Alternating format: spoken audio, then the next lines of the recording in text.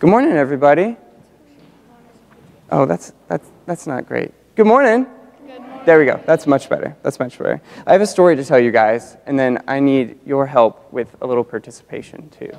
Yay! So, this is the story and the news of Tabitha. They're going to learn a little bit about some of these things that we're learning about today too. So, it might be good for the adults to listen to if they don't pick up what Pastor John has to say today. So, Peter was staying in Lydda, near Joppa. He healed people and shared the good news of Jesus. 2 men from Joppa ran up to Peter. "Please come with us," they cried. "Our friend Tabitha has died." Peter felt sad. Tabitha was a follower of Jesus. Her heart was big. She gave her time to sew tunics for people who needed clothes. Everyone who knew Tabitha loved her. Everyone who knew Tabitha loved her. She was kind and helpful. Peter looked at the 2 men. Their eyes were filled with hope. "Take me to your house," Peter said. Tabitha's home was filled with people. They cried out of sadness. "God, why did you take Tabitha? We miss her. Who will make clothes for people in need?" Peter stood beside Tabitha's body. A group of widows gathered round him. They cried and showed him the beautiful tunics Tabitha had sewn. Peter asked them to leave so that he could be alone. He knelt down and prayed to God. Then he stood up and whispered in Tabitha's ear, "Tabitha, get up." Tabitha's eyes popped open. She saw Peter and smiled. Peter held out his hand and helped her up. When the widows saw Tabitha, they exclaimed, "Tabitha is alive! It's a miracle! God is so good!" Tabitha's story was told all over Joppa. More and more people believed in the Lord. So Peter had to travel a pretty long way between these 2 cities.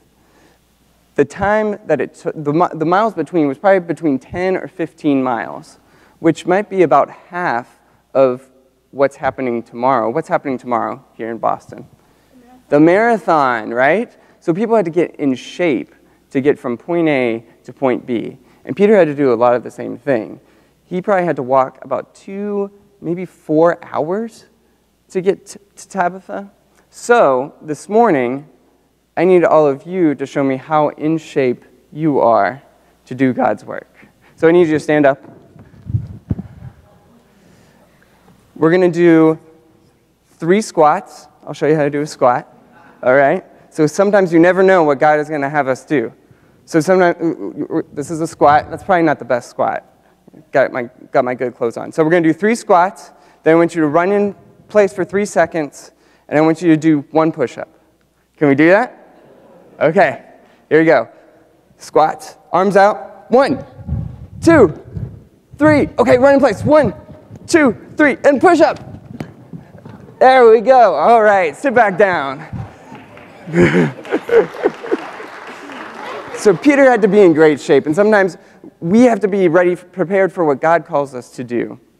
So let's say a quick prayer, and then we're all going to go upstairs. Dear God, we are so thankful for this beautiful day, and may we be fit for the work that you have us do to proclaim your good news. In your name we pray. Amen. All right, let's head upstairs.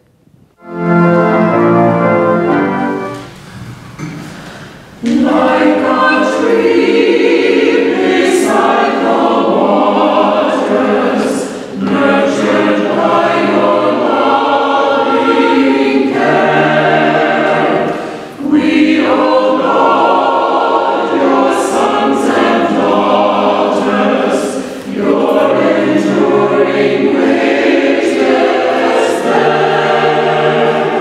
In each passing generation,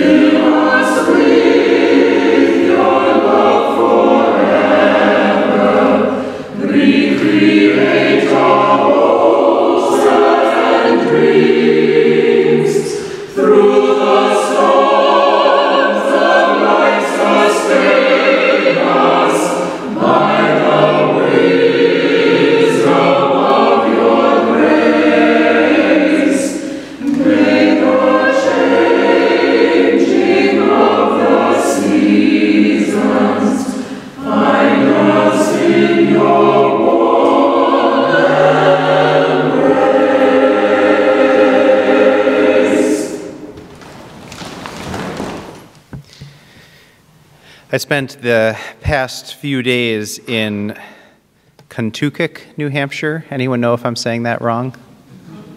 Contoocook? Contoocook.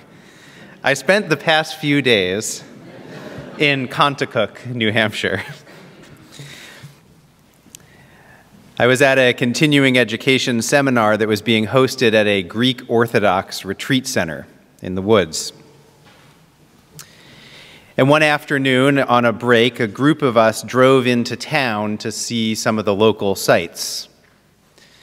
There were just a few: a beautiful covered bridge, a picturesque little downtown area, and the Markland Candle Company factory and store. The last one is really just for church nerds. Because at the Markland Candle Company factory and store, Martin Markland has been hand-making beeswax candles for churches ever since he dropped out of a Roman Catholic seminary about 20 years ago to marry his wife. He makes beeswax candles that are as small as little tapers, like the ones that we burned at the Easter Vigil and the Epiphany service. And he also makes these big Paschal candles that are about that far around and can be 6 or 7 feet tall. And they're designed to burn during worship for an entire year. They're marked with significant dates and celebrations that he expects they will burn this far by Christmas, this far by Epiphany. And he's been doing it for a while, and his candles are known for their accuracy. And Martin Markland likes to control the entire supply chain, so around the outside of his factory, the fields are full of beehives, buzzing and swarming, making the wax that will become the candles for the church. When we ran into Martin, he was standing out in a field of bees in a simple shirt, khaki pants, with Birkenstock sandals over thick gray socks. He had none of the protective gear that I would typically associate with beekeeping, and despite his very warm invitation to come and look closely at one particular hive, I decided to stand back. He was not wearing the veil and the hood. He just had one of those steel smokers, and he wielded it with the practiced hand of a priest swinging incense. And as he was walking around the bees, checking on the health of the hives, he was quietly singing under his breath. I had to ask one of my Episcopalian friends what he was chanting, and she seemed shocked that I didn't know. It's the Exultet, a 8 or 9 minute long chant that's usually sung at Easter, the vigil of Easter, the Saturday night before Easter morning. And there is a part of that prayer that is chanted right at the moment when that enormous Paschal candle is lit for the very first time. I don't know the tune, but here are the words. A brand new 6 or 7 foot tall candle lit for the very first time as the people sing, "On this your night of grace, O holy God, accept this candle, a solemn offering, the work of bees and of your servants' hands, an evening sacrifice of praise, this gift from your church. Now we know the praises of this pillar which glowing fire ignites for God's honor. A fire which, though into many flames divided, is never dimmed by the sharing of its light. For it is fed by melting wax, the work of mother bees, who build a torch so precious. So this was the scene. Martin, the seminary dropout in socks and sandals, softly singing praises to his bees for the gift of their wax to the church's candles. We spent about an hour with him, and the whole time he talked with that sort of hurried and beautiful excitement of a child about the bees and the wax and the candles. He was showing us the queen and how you could tell the difference between the drones and the workers. He was in the sweet spot of life. And I thought to myself that there could be no doubt that if God put bees on the earth to make wax and honey, God put Martin Marklin on earth to make candles. Have you ever known someone like that?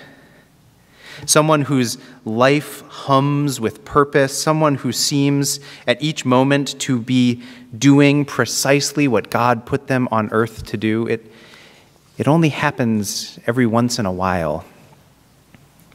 But it's really beautiful to see.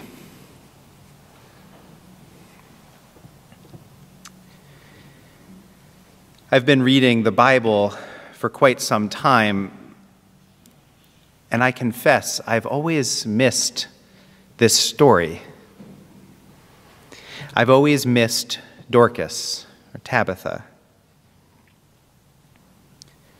Her story is so brief, and it falls in this section of the Gospel of Acts where the apostles have been running around the Mediterranean, raising the dead and healing the sick everywhere they go. And so Dorcas in Joppa must have just gotten lost in the white noise for me all these years when I was reading the book of Acts. But this week, her story, and just her story, is the assigned reading for churches all over the world. And when I was finally forced to slow down and read her story, it really made quite an impression on me, and particularly an impression because of one little detail.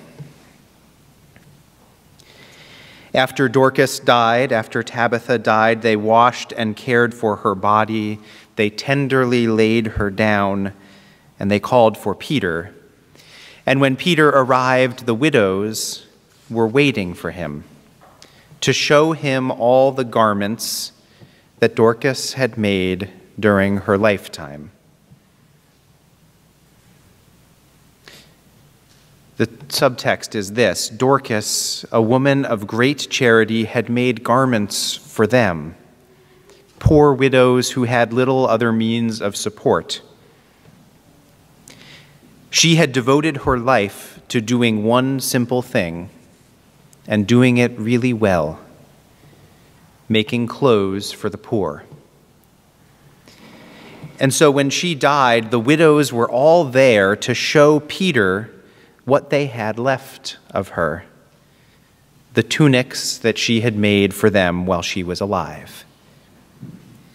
Those tunics, they're simple garments, nothing ornate or special. They're the clothing of every day, but they had become for this community of widows like talismans, tokens of their memory of her, a little piece of what they had lost, of the woman who had died. And I want to be clear that I think raising someone from the dead is nothing to sneeze at, but there is another miracle here in the story that I want to focus on. It's a smaller miracle, a more subtle miracle, a beautiful miracle that happens before Peter even shows up. Tabitha was devoted to good works and charity, In the simple thing that she did so well for so long, she touched so many lives that when she died, the community showed up with their arms full of clothing she had made to remember her.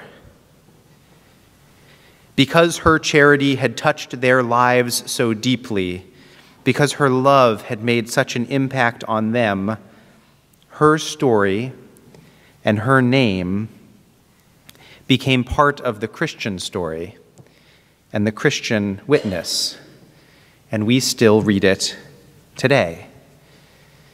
That smaller miracle is that a woman who sewed clothing really well and gave it away with great generosity gets her story told for thousands of years. I imagine that for most of her life, people probably hardly ever noticed her. Probably not any more than I noticed her the first dozen times I read the book of Acts. And yet she lived a life of such beauty by doing something simple so well for the love of her neighbors and for the sake of God that when she died, people remembered her. And she lived again, and she lived on.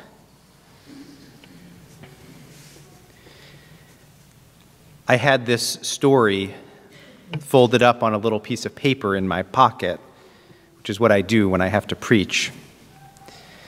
I had this story folded up, a little piece of paper in my pocket while I was watching Martin Markland sing to his bees.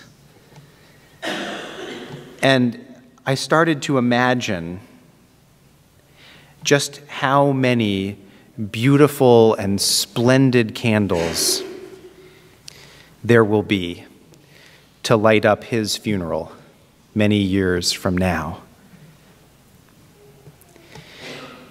I didn't tell him that's what I was thinking about. People usually don't like knowing that you're imagining their funeral. But if you met him, I think you would agree with me. Somehow, I actually don't think he would have minded. And so I was thinking about Tabitha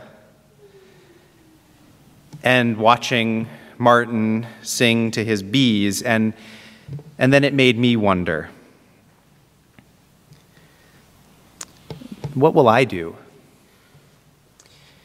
Or what will I make? Or what love will I share? Or what story will I tell that will touch so many lives that at my end something will go on, at least for a moment, like a little ripple?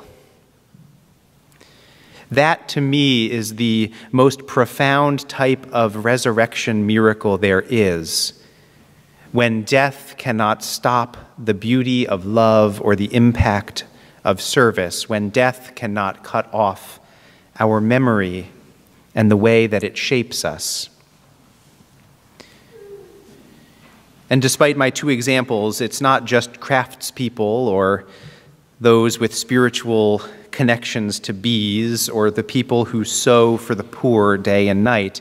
Each one of us is called to some vocation that will be a part of making the world a little kinder and a little more filled with love. Some do it in their work. Some do it when they get home. Some do it on the weekends. Some do it in retirement. For some, it is generous giving. For others, it's the simple things about the way they parent. Some people cook food that seems to heal souls. Some people march in the streets and raise their voices. Some people make music that lifts our spirits. Some people care for family and neighbors. And yes, some people make candles. And some people sew. Each one of us is called by God to some vocation that will be a part of making the world a little kinder and a little more filled with love. even if it's not the thing that you do all day, even if it's just the way that you hug a family member, or the way you stop to really listen to a coworker, or the diligence with which you carefully study for the sake of those that you will serve in the future. Each of these little moments is a chance for us to do something beautiful for the love of others and for the sake of God. And I think that people like Tabitha, people like Martin Markland, I think they're the ones who really change the world. And they don't get top billing in the history books, and plenty of people might never notice them. But they do something simple, and they do it beautifully well, and people remember. And then they live beyond themselves, even for just a moment. I really believe that all God needs to save the world is a few lives like those. All God needs to save the world are a few lives lived like that. A few people who do something simple, something beautiful. They do it for the sake of others and for the sake of God. All God needs are a few lives like those. And I pray that ours might be among them. Amen.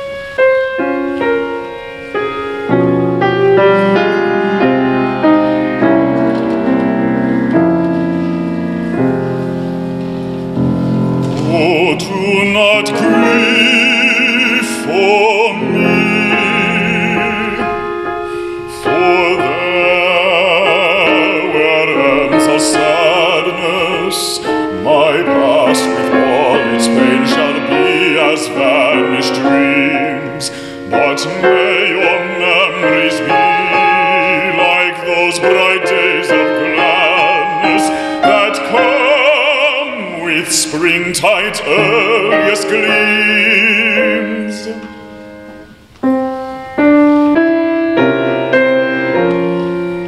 Oh, do not pine for me.